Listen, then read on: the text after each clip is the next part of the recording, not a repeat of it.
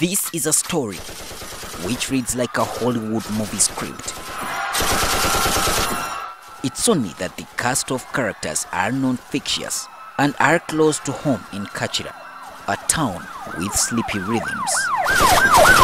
According to police detectives closely following this case, a carefully crafted plan allegedly culminated into a big heist at Stanbic Bank, Kakira branch. On Tuesday this week, some unknown people entered the hallways of the bank and in exchange for fake dollar currency amounting to 317,000 US dollars were given over 800 million shillings. So there are different transactions that were from 8 clients, and which of course 317,000 is some good amount of money.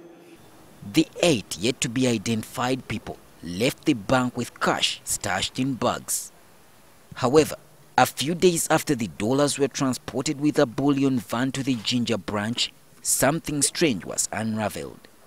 The dollars were all fake currency. They received fake currency notes of US dollars to a tune of 317,000 upon arrival by the armored carriers. A preliminary probe reveals that the robbery marks of an inside job. We are now investigating the bank officials at Stanbic as well as the transporters.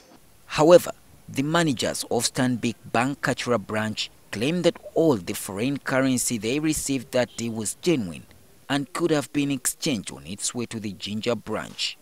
In 2005, 2 audacious heists involving security guards escorting bullion vans resulted into the theft of 2 billion shillings from Stanbic Bank. Most of the suspects were later apprehended.